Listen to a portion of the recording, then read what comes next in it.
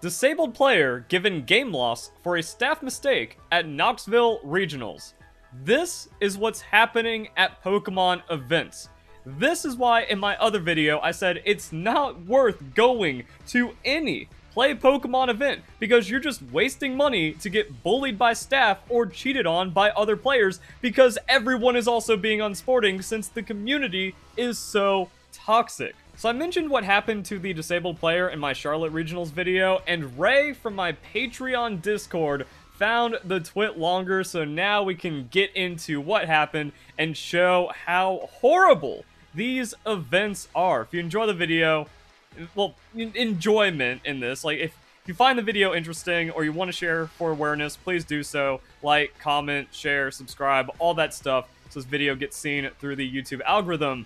Let's see what happened. I'm making this post for my friend Andrew, who does not have an active Twitter account. Andrew is severely disabled, is always accompanied by a nurse, and has to constantly be hooked up to a ventilator, but loves Pokemon and wants to go out to the events. God bless him.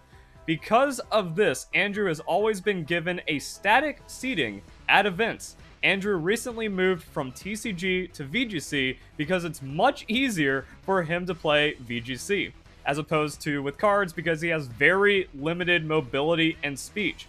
Andrew was excited to play in his first Pokemon event in nearly 4 years, but had this event ruined for him by some of the most insane rulings I've ever heard of. Wow. Pokemon tournament officials creating extremely distressing situations for their players through just an abuse of the rules. And this happened before what happened at the Charlotte Regionals, so it's like this is just a common occurrence. Multiple times at every event, we are seeing this happen. During the course of the event, Andrew of course had static seating. A staff member would run and grab Andrew's opponent when the pairings went up. From what I understand, there was no signal on Arcanine that the opponent had to go to a table other than the table that was listed. When round 4, so like this, no problems for a couple rounds, but round 4 of Knoxville Regional goes up, Andrew repeatedly asked staff where his opponent was, to which he got no real response. After about 15 minutes of sitting there, Andrew was informed that his opponent was given the win for the round, as staff members had believed Andrew was a no-show. How is that even possible? Andrew contacted staff to find his opponent, and somehow there was no communication between the staff, and then other members of staff just went, no show, here's the win. What? Obviously, Andrew had just been waiting at his assigned table the entire time. Andrew, and like also, where's like the you don't need a hard dedicated staff member for just one player, but it should be like the same staff member finding a player every round. Like, oh, round starts, Andrew's sitting in the same spot, you know where he is, go like, and then you go and find the pairings, and then you go and find the player and bring him to Andrew. If it's the same person, there should be no problem. So like, how does that not happen? What is this failing? Andrew's opponent was then paged in an attempt to see if he could be located, but as round 4 was the round leading into lunch, Andrew's opponent left the venue.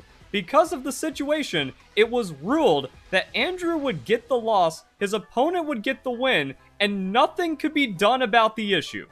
How is this even possible, you may ask? But then you gotta realize, oh, a situation far, far worse ended up happening just a few weeks later, where the head judge refused to de-escalate the situation.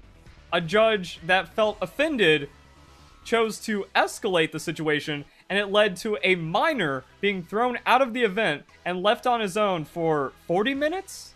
And it was such a traumatizing thing for him because he meant no harm, but for some reason that didn't count. His opinion was not taken into consideration whatsoever. It doesn't matter that the player tried to make up for it. The head judge just decided to throw the kid out of the venue and said, oh, there's nothing we can do. It kind of sucks. And then it turns out that a lot of people are saying like, oh, this individual has been a problem for player safety and rulings in the past, and being kicked out of the event was so traumatizing for the player that he wanted to jump into traffic and end it. Yeah, so that's where we are. Andrew's only compensation for this loss, due to nothing other than staff negligence, was a single side event ticket. In my mind, this is an unacceptable way to treat any member of the community, let alone a disabled player who has no real way to stand up for themselves. I'm not one to cause drama. I've never been so heated over a ruling or judge call as I am now. The funny thing is, I probably would have never been so heated over a judge call too, if it wasn't for what just happened.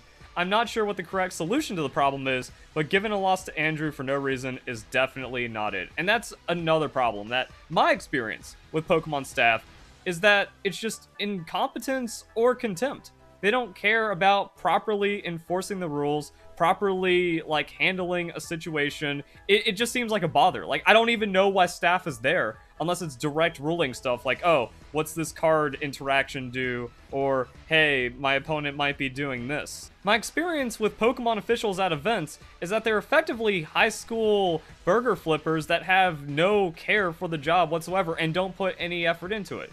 But that's not how it goes. And as you can see, since this keeps on happening, and it's been happening for many, many, many years now, and it only keeps on getting worse and worse, that this is also a problem with the tournament organizers. There is no due diligence to get proper officiation for these events.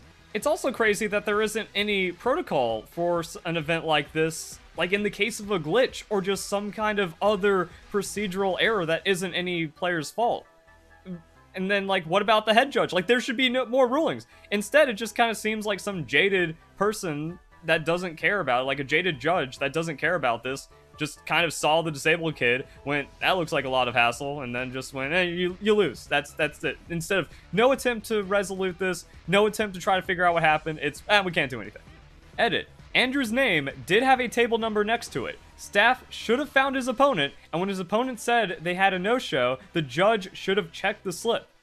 Exactly, like, how? How do you even get to the point where the loss is given before even trying to figure out how to just not give the loss and rectify the situation? That if he contacts staff and goes, hey, where's my opponent? All staff has to do is go, oh, table 89, and then head on over there, see a single person waiting for their opponent, go, oh, you guys over there. How? How? This shows even more negligence from staff at the event and adds fault to the opponent. Yeah, making Andrew's game loss even more inexcusable. So going back to what I said about not wanting to participate in Pokemon tournaments because there's so many unsporting scumbags out there, this person didn't even attempt to look for the opponent. He sat down, probably just quietly smirked the entire time going, oh man, that's a free win, my guy didn't even show up. And then when he was gone, he might have even heard, I'm not even going to say might, it's probably likely. He heard his name on the intercom and he went, not my problem, I got the win, later, lunchtime. I bet almost everyone that's gone to a single regionals has something to say about one or multiple unsporting opponents in both VGC and TCG, or just very horrible staff and management of the event. It's also, I would say funny, but it's more sad. That's like, wait, I'm just preemptively blocked by day 2 events when there's drama going on at the events they host, because they hosted Knoxville and now they're going to be doing Fort Wayne. So like, it's just all bad people. Again, Play Pokemon's corrupt. I have tons of videos about that.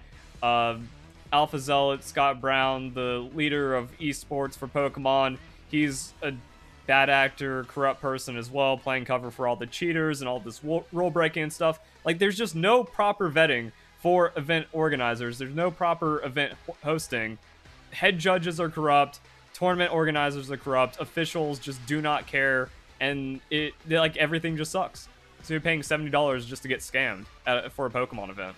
It just keeps on getting worse and worse, and nothing is ever done about it, but nothing can be done about it, because that would mean Verlisify was right. And we can't be having that now, can we? Later.